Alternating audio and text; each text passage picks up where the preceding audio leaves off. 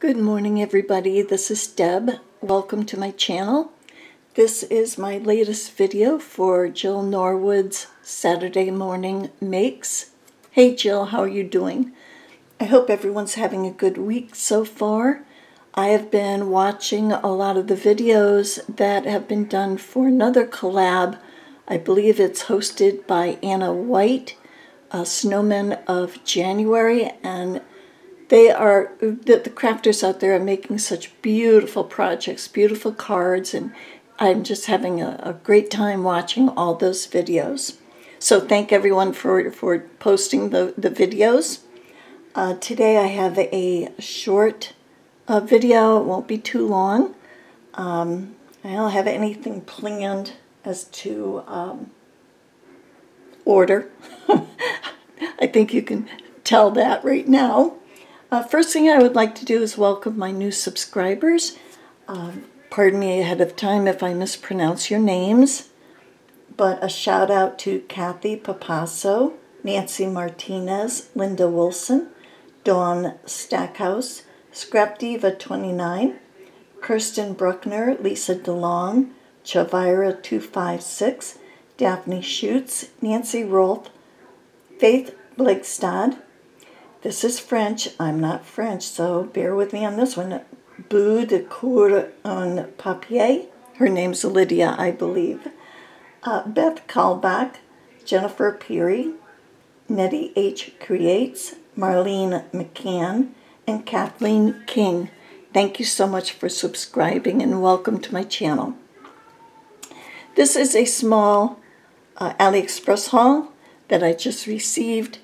I ordered this during that November 11th sale, and it just came in. Nothing new here. Everyone's seen these before, I believe. But I got some of those peppermint clay pieces. These are little snowflake flatbacks, little pearl flatbacks. Really pretty. I got this shaker mix. In fact, it took so long for the package to get here. The seller reimbursed my money on this one. But this isn't, now that it's gotten here, this isn't exactly what I ordered, but it is still pretty. And then I got this bow die, this double bow. I haven't played with this yet, so I'm looking forward to that. I am so sorry for the glare. So that is my quick little AliExpress haul. This week I decided to use up some scraps.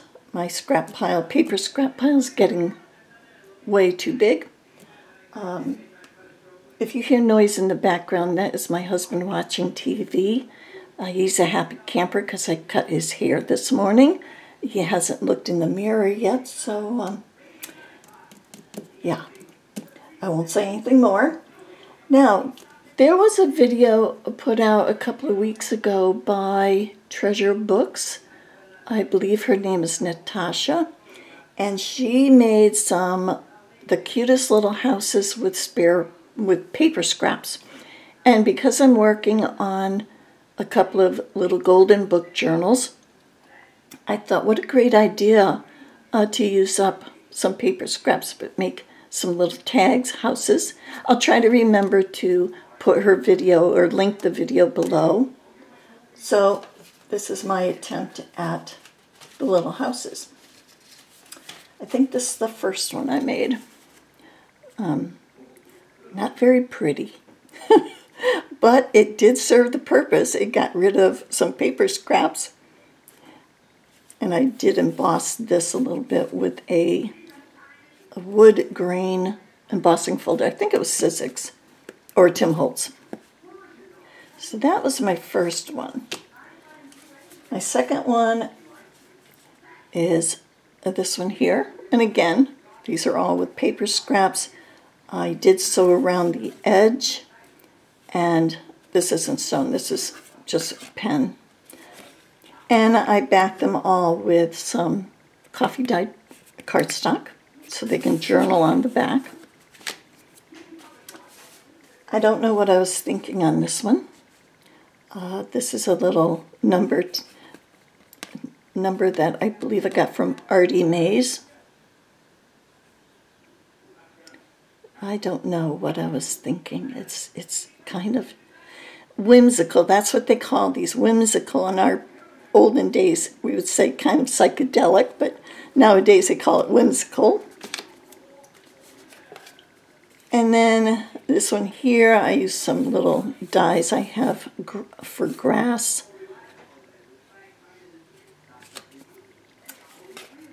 This one, I think this Martha Stewart punch, and I put some stickles on here to liven it up a little bit. Again, all this is just paper scraps. I'm not a great sewer either, so. And then I did this one, this Martha Stewart punch. Added a couple of little sequins. Now, Natasha also showed how she made some toadstool tags, which I thought that's cool. So I went on the internet. I saw a template for some toadstools or mushrooms. And did these two, which are pretty much the same. Backed. Not a great sewer, did I already say that? And then I did a couple more. These are going to be fun. Fun to insert with the journals. Then I had some more scraps left over, so I did some little houses. I think these are probably my favorites. They're so plain, but I think they're cute. And then this is a little bit weird, but did those. Got tired of doing those, got a little bit bored, so I decided to just cut up some paper scraps into strips. Everyone's seen this before. This is nothing new that I created, but I just took a blank manila tag, traced around it on some cardstock, and made some blank tags. I cut my scraps into strips and glued them down. They're kind of pretty. None of these aren't really a collection. It's just random scraps that I have. So these are all pretty much on the yellow and orange side. And again, I back these with, these are backed with just copy paper, coffee dyed paper, and I sewed around the edges.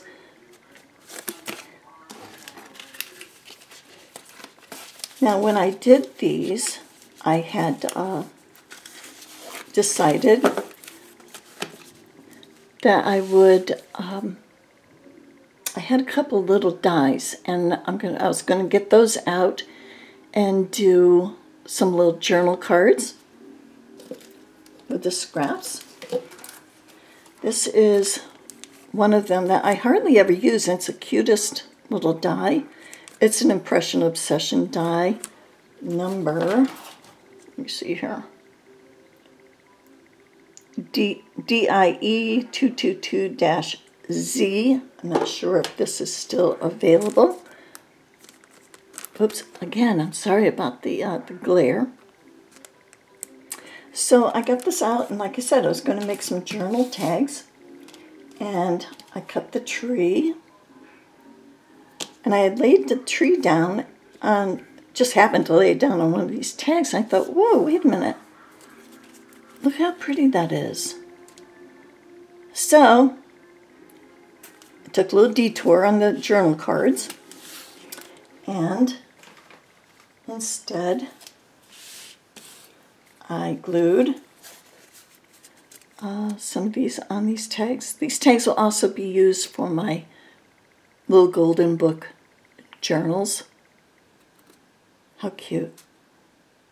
Now, this is a little bit bigger than the tag itself, so I cut out some more tags that are a little bit wider. And did this one in the pinks. And then I had scraps that were on the blue side, so I grouped those together, and I says, well, you know, that kind of reminds me of winter.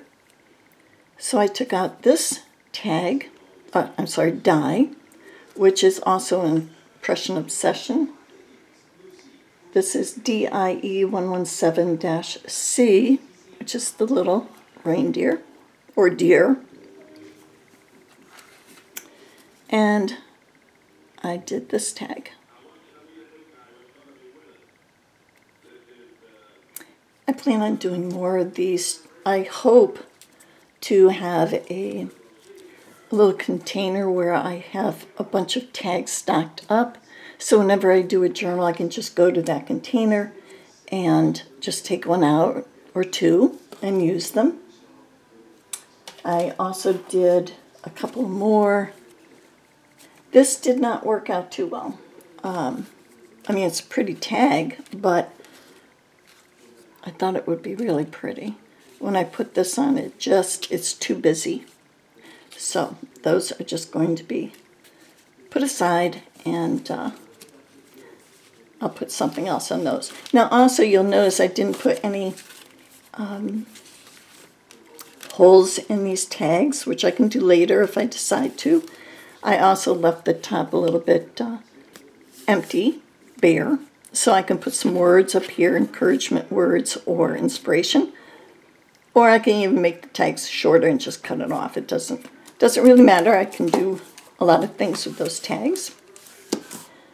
What else? Okay, I still had some scraps left over. Well, I got loads of scraps left over. Who am I kidding? So what I did is I just cut out some random flower shapes and made a bunch of flowers. These would be good to either make paper clips with or just to put on a journal page, a journal card. And you can tell that they're all different colors. There's no rhyme or reason to any of them. Some are cute, some are ugly, but they use up scraps. I have way too much time on my hands, it appears. And when I get to use them, I'll put a little gemmy or something on the inside in the center. But again, it's just something that you don't have to think about, and you can stack them up for use in my journals. I think that is about it for today. Yeah, like I say, I hope everyone has a good week coming up. It's cold here. It is so cold. So if it's cold where you are, stay warm, stay inside if you can, and most importantly, stay healthy and be kind. Have a good week, everybody. Thank you so much for watching. Bye.